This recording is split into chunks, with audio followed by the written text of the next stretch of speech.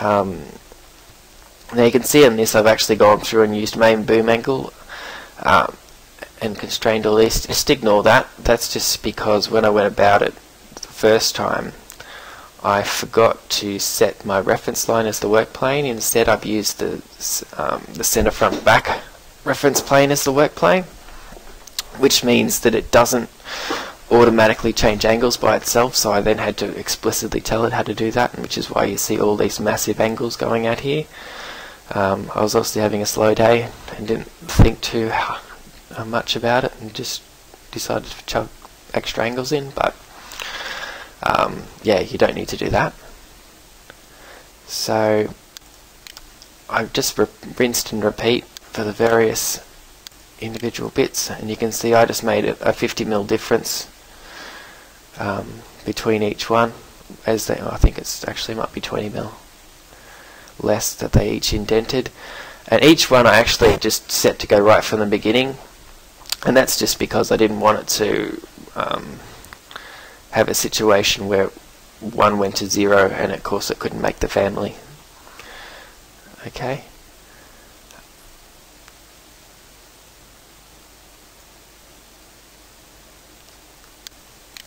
Right, so that is essentially how I modelled the main arm. This bit is a little bit more tricky. Again, I just made this a fixed point, so I've put a vertical reference plane in over here, and then I've added a reference line constrained to the endpoint to that intersection, and similarly I put a reference line in here, and I put another main boom angle off it. Again, I wouldn't have had to do that if I set this reference line as the work plane. I locked this dimension. I just picked a number at random, I think, from memory, just on something that looked right, and then I've simply drawn this sweep, which if we jump into our 3D view, you can see I've just used a cylinder. So if we look at the sweep, I've used pick path and just picked the reference line as the work plane, or as the path, and then the profile I've simply just sketched a circle, and I haven't made it adjustable at all. Okay, and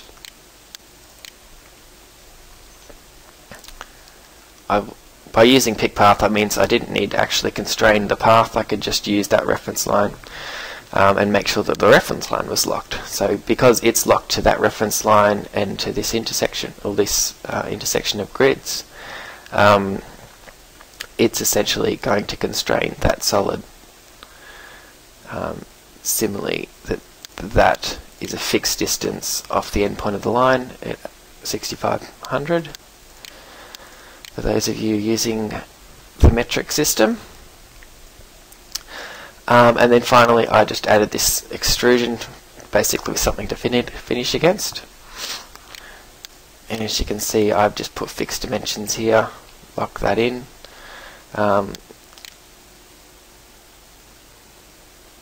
That one I just aligned to the face of the main boom.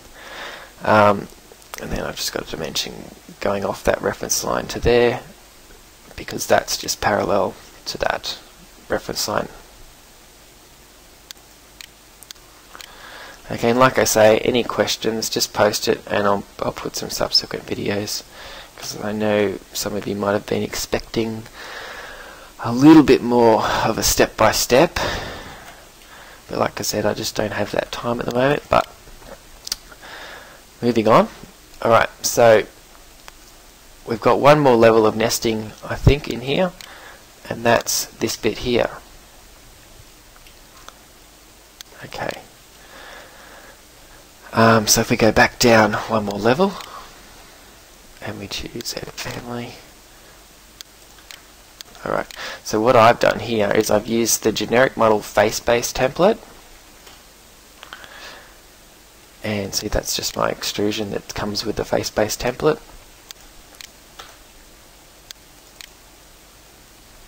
Okay, so I've obviously put in a few reference planes, if I can hover over it, to generally control the width of the object, and also if we look at the left view,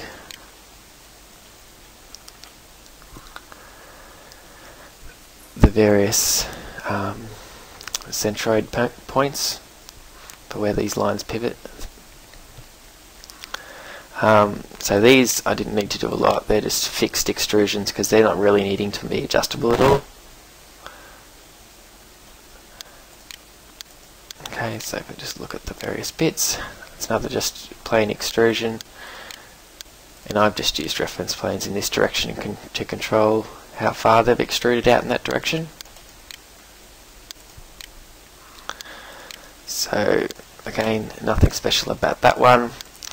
When we do come to something special, I've obviously locked these two reference planes at fixed distances, and again they're controlling that particular reference line, which I've locked here, and then I've added an angular dimension to that reference line off this reference plane, and I've called it boom angle just to be consistent. That's what I called it in the other nested family.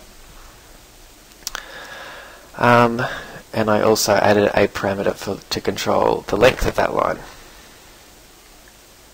Okay, now each of these sweeps that go on, that are part of this main hook section, I've set, if we have a look in here, why is it saying that? That's interesting. I set this reference line as the work plane first, and then just used a sweep by sketch. Okay.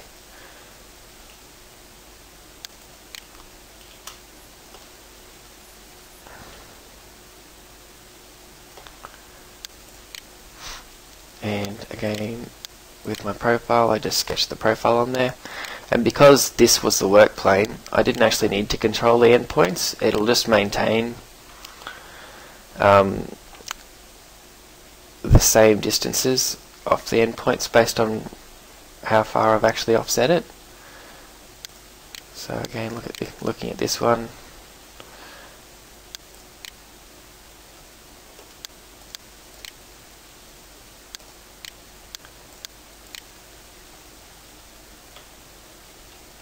it's just a simple circle profile.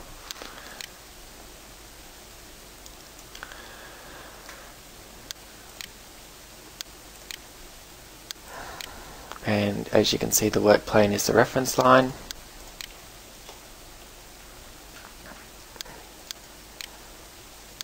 And all I did was constrain, or I didn't even need to constrain it, I just set it as a fixed distance off the reference line. Okay, so I'll cancel out of that, cancel out of that. Again, this bit was another extrusion, and again I set this plane of that reference line as the work plane, and then constrained it at a fixed distance off the endpoint of the line.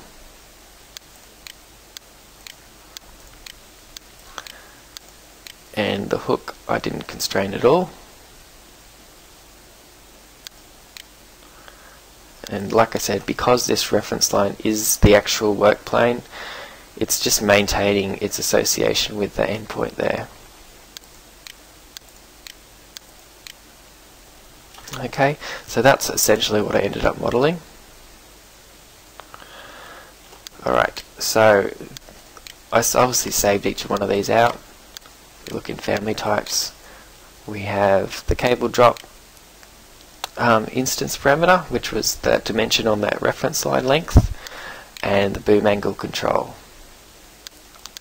Alright, so I then proceeded to load that into this family. And because it's face-based, let's just delete this one. I'll show you how I went about putting it in. I loaded it into this family. I simply went component, nest crane hook.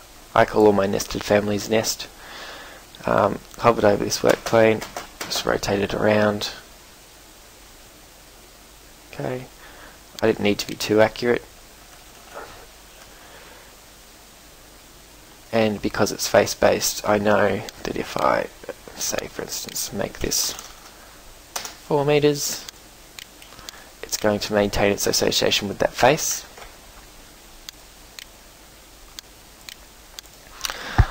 I then linked the cable drop to another cable drop parameter, so you can see that's going to jump out like that. And I linked that boom angle that I made in the other one using the associate family parameter and to main boom angle in this one. Okay, and it just so happens it knows that the main boom angle, because of the way I actually set that angle up, it's going to maintain itself perpendicular with the ground. So looking in here, we now have main boom angle, each of the extensions, and the cable drop.